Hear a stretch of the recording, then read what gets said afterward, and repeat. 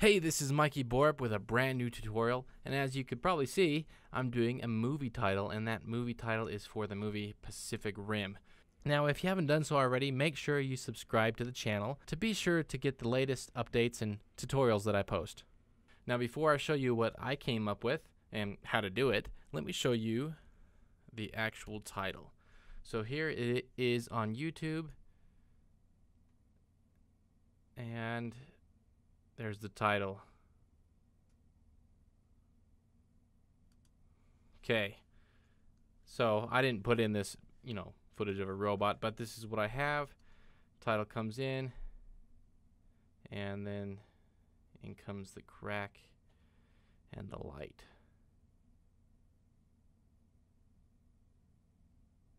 And then it blows out to white. And I want to say that this was built with all native plugins. I didn't use any third-party plugins. I didn't use like Particular or even Optical Flares or Element 3D or anything like that. This is all done with built-in plugins, so anyone can do it. Now, I do want to say that I am packaging together this project file, and I am going to be making it available. Let's get started. Let's start off with a new composition. Now, first, I used the font of Bank Gothic. It was the one that I found pretty similar to the movie titles, Pacific Rim, and I didn't really want to spend a whole lot of time trying to find the perfect one. This one's pretty darn close. Most people have it. If you don't, I'm sure you can find something similar on dafont.com. Just search for something that looks like Bank Gothic, and that will do. Or really, you could use just any font you want, and everything will work just fine. But let's use Bank Gothic. Pacific Rim. Let's make that white. And let's center that up. Enlarge it.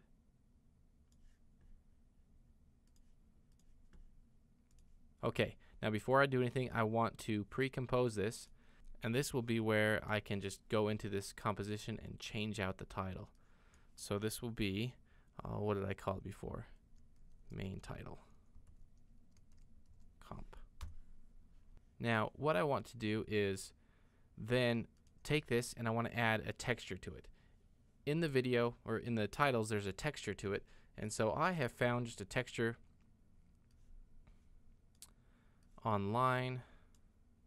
Now I need to put this texture below it and then just change the track matte to Luma Matte, and that will create the texture on there.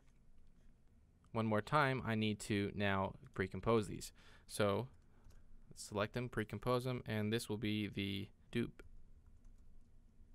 title because I'm going to duplicate it. Okay, so now let's take this and let's duplicate it 3 times. And this is how I'm going to create kind of a 3D look. I'm not going to be using third-party plugins because it doesn't need it. And then it makes it easier for everyone. So first what I want to do is open up these second 2. Open up the scale, turn off this linking here. This one I'm going to do 99.5. And this one I'm going to do 99. So on the second one, we need to add a filter. You go to Effect, Perspective, Bevel Alpha. And let's turn off this top layer so we can see what we're doing. And I want to put this at 180 degrees. Turn this color to yellow.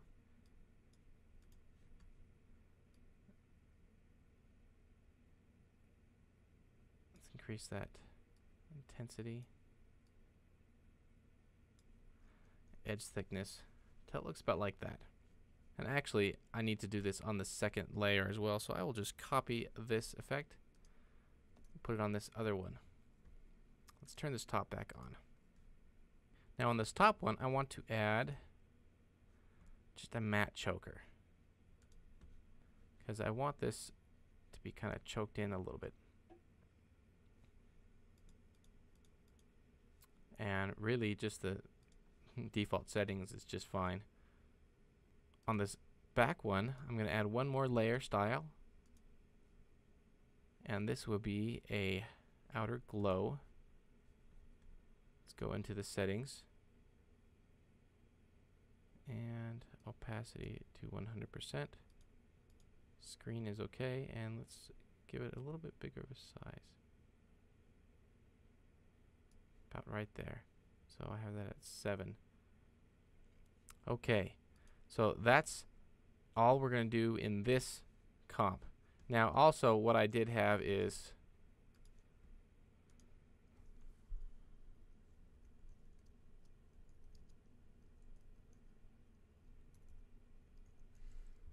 so I had some text here, so let's kind of format that. Let's bring it down. Put it about right there, and let's change the color because it was kind of an orangey color.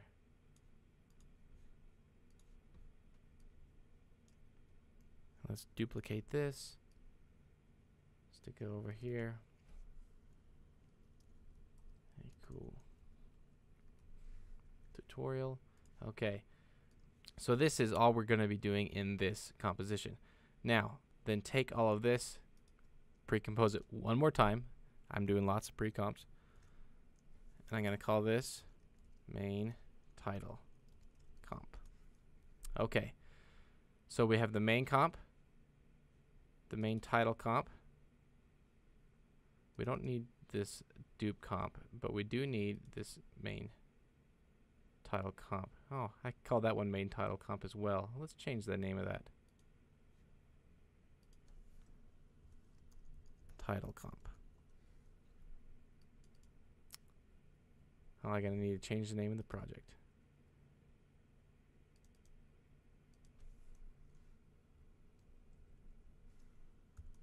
There we go. Title comp. And I don't have to have this dupe comp on. Okay, so now let's start to make the look this like more like the title. If we look back at the one I have made, first off, the title is kind of tilted back. So what I like to do is to go to my effect, distort, corner pin, and then I just move this top one by 100, this one by 100, the other way, this one by 100 out, and this one out by 100 as well. And then that kind of creates the same kind of look. Next, on this we need to add in the video, in the example. Let's kind of show this. Again, there's some kind of red light glowing on top of the rest of it. So that is easy to do with another layer style. So I'm going to go to select this main comp, go to layer style, and add what is called a bevel and emboss. So let's go into these layer styles, and with the shadow I want that to be, I don't want any shadow, so put that all the way down to 0. And with the highlight, let's turn this red, and let's rotate this. Let's make it bigger. Okay. Now, that's pretty much the whole title, except for the the whole crack part in the back with the sparks and the chasm opening up into the abyss of light. But before we do that, one thing is that the title kind of moved, and that's easy to do. So let's just add a scale to it. So let's bring this up at the beginning to about, let's go 115.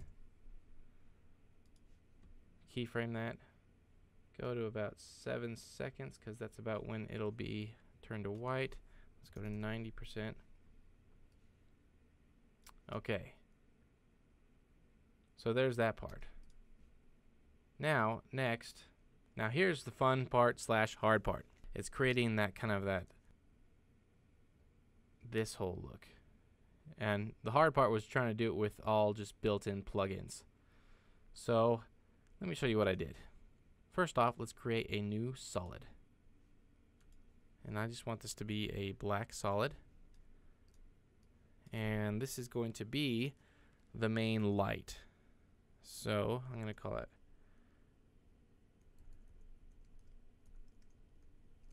the abyss light. It's going to be the main one right in the background. Click OK. Let's move that to the bottom. And while I'm at it, I'm going to get a new solid and have this be our background.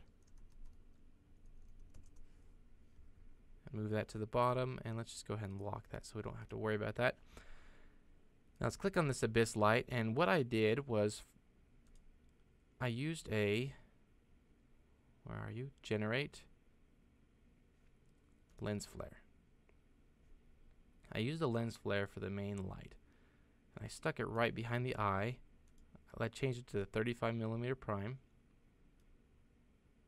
And in order to create kind of that look, I did a couple of things. First off, let's add a tint. Let's change these colors.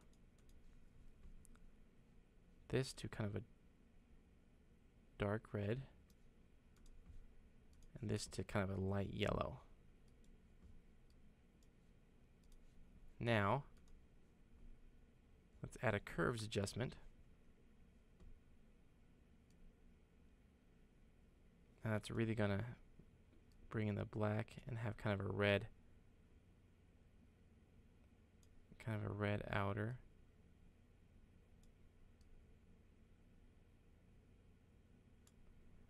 Then, from this point, we want to add the liquefy effect. So go to Effects, Distort, Liquefy. And before I start liquefying, I'm going to bring up my brush pressure and the size. And I need kind of the this crack to come down through here. And then there's some light flares going off here and there. And then let's change to this will shrink it down. Let's bring the brush size back up again, even higher.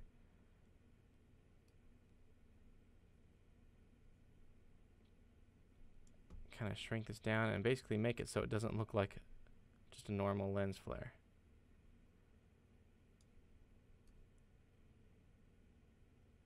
Now, from here, I'm just going to add a slight blur. Just a fast blur.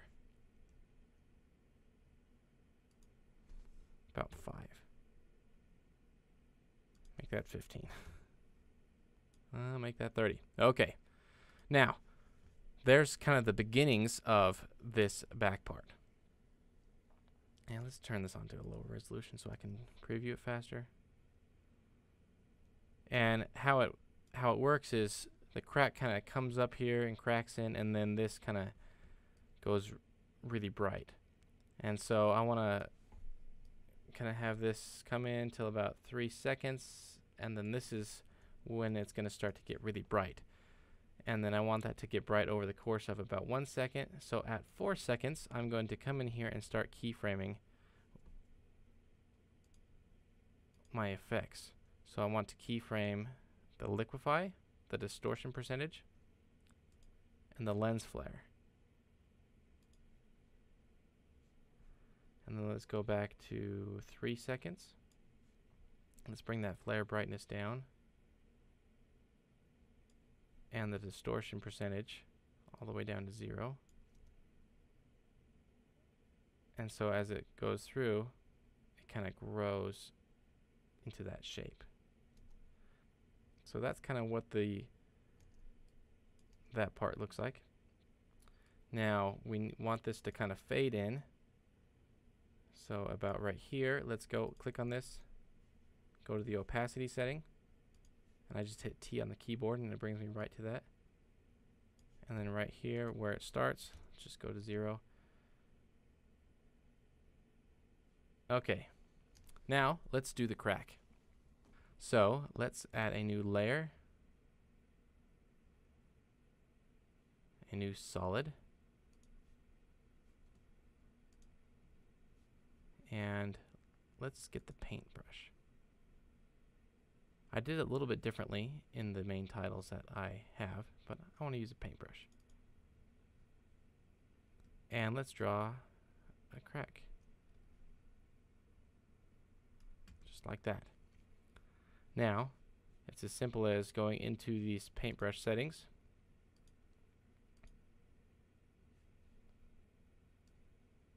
Let's make sure that it starts at the beginning. Go to the brush, stroke options, end. Let's keyframe the end. Let's go back a second and a half. Turn that end keyframe to 0. And then it'll paint on. And then where it says paint on transparent, let's turn that on. So now we've got kind of this crack growing into where it goes light. So let's take this and let's give it a name. Crack. Let's bring it down underneath the main comp, the main title comp. Okay, now let's take this and let's duplicate it.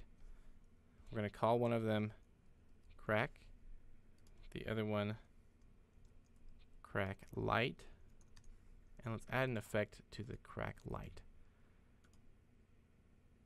Effect, generate, light bursts 2.5.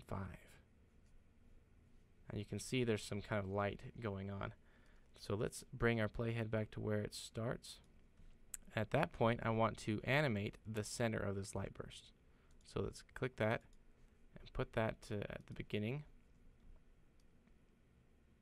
Oops, I got it in the wrong spot. That's okay. I can change that. Go into the light burst, and let's move this now to about right there, and let's take that keyframe that I just made and put it over the other one. And now let's go to the end, and we want the light to kind of grow out. So I'm going to bring this to about right there, and then as you see, as it kind of grows, you can see that the light is kind of growing through. Now I want to set this to a different color. So right here it says set color. Let's turn that on. And let's do kind of an orangey color. And then in this crack, let's change the paint color. Right here it's set to white, and let's do kind of a light yellow. And then now I want to duplicate this one more time. Let's put that new one underneath it, and I want to just blur this to give it a nice softer edge. So effect, let's do a fast blur.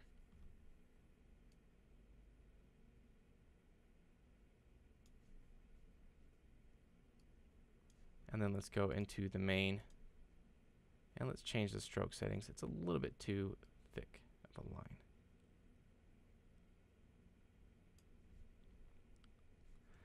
Let's make that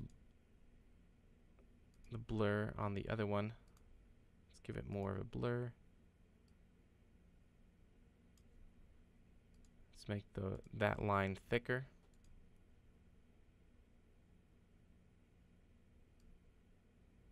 There we go. So let's see it so far. You can see the crack kind of growing.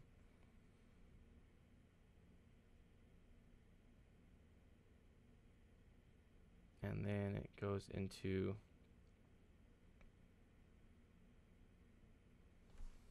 this main part right here. Now, you can see I kind of drew this in the wrong spot. So let's fix that. Let's grab all three of these that say crack. Let's bring up the rotation, and let's just kind of rotate it until it lines up in here a little bit better. Now I want this to kind of grow a little bit sooner. So what I'm going to do is now keyframe this this main light, this abyss light, but the position of it. So I'm going to hit position, and right about here is where I want that. And then right where it's starting to grow, right where it's starting to become untransparent, become opaque, I want to change that position to right at the end, and then now it's going to be kind of growing. All right, that's looking pretty good so far. Now let's add the sparks. So to do that, I'm going to do a new solid. Let's call this sparks. And then go to the effects, stylize. Simulation, effects, simulation, particle systems 2. And first off, it's going to look kind of crazy. So let's change the settings. Into the producer, we just need to be 1 pixel by 1 pixel, that's fine. Let's change the beginning of it to be right here. The birth rate, let's set that to 1 for now. Actually, let's turn this off. Let's hide this sparks. And we want the sparks to start right where that starts. So at this point, right when the crack starts, let's have a birth rate of 1. The frame before it needs to have a birth rate of 0. So then on that first frame where it's 1, there's not going to be any. Okay, now before we move forward, we need to keyframe also the position of the producer. So I'm going to go in here, keyframe the producer position, move forward to where the crack kind of gets to there, and then let's move this sparks up through there. Now this may look like a lot of sparks, but we still got some more to do. So let's go into the particle. Let's change this to a shaded, let's see, faded sphere. The birth size I want to be 0.10, and then the death size I want to be 0. Now let's change the physics. Let's bring this velocity way down.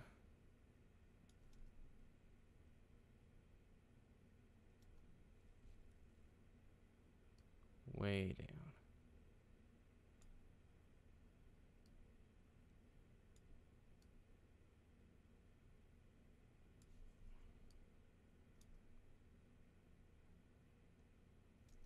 And let's also change, so I want these sparks to kind of go across really fast before it starts to crack.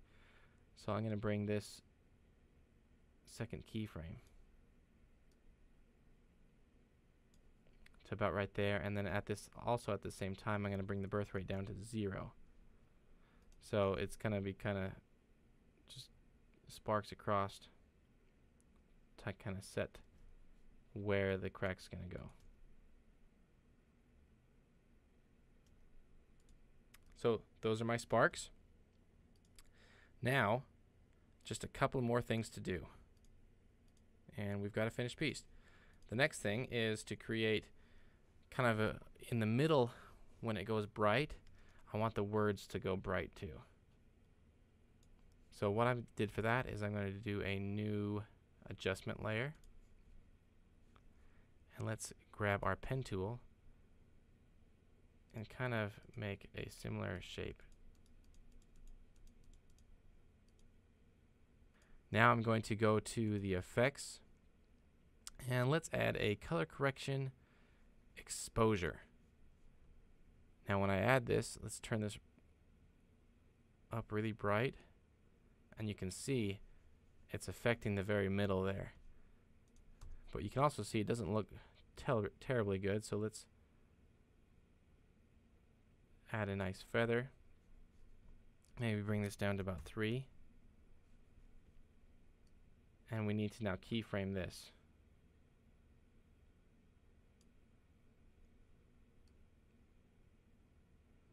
First, we need to do 2 things. We need to parent it to the abyss light because that is moving. And then we need to keyframe the intensity.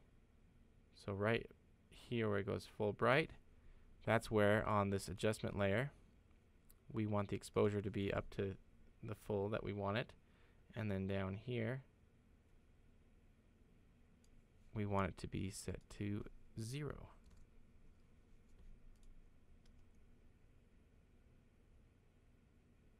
And then it brightens. Okay. And then the last thing is I want this to kind of flicker a little bit before completely exposing out. So let's go into the abyss light. Go into where the effects and the lens flare and the flare brightness. So let's just kind of do a little bit of keyframing. Bring that down just a little bit. Bring it up.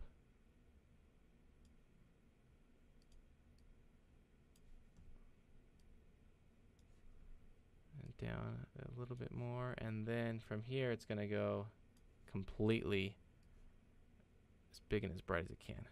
But you'll also notice that because I distorted it, liquefied it, there's this going on. And I have a couple of layer issues where I've got this crack on top. So let's take this, first off, move that right there. And then the second thing is while that does that, I need to scale this abyss layer, this abyss light. So I'm going to hit scale right there, and then just bring that keyframe back. And then let's bring this up to about 117. And then let's see where we're at, which is not enough. Needs to be about 130, so I'm just going to do that and just take that keyframe and move it back over there. And any second now. This is really kind of rendering slow. But there's a lot going on. And okay, now while this is starting to blow out with light, at this point we want to then fade out our main titles. So just bring up the opacity and fade that to 0.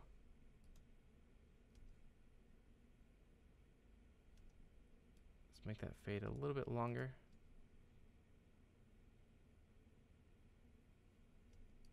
And end a little sooner.